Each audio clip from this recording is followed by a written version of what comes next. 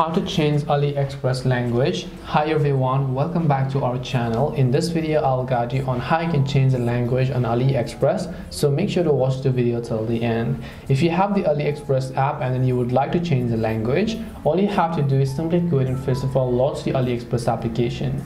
Currently in my case the language is set to English, and if you would like to change it, you just have to tap the account option from the bottom right hand side of the screen.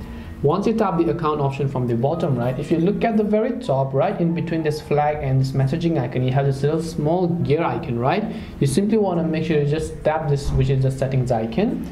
When you tap on the settings icon, you're going to be taken to this page, and then here you'll find this option called language, and it is set to English right now. So I want to make sure to just tap on this language option, and then now I can just change it to any of the other language that I would like to prefer. So once you've done that, just make sure to save the changes, and then you should be good to go from there on onwards.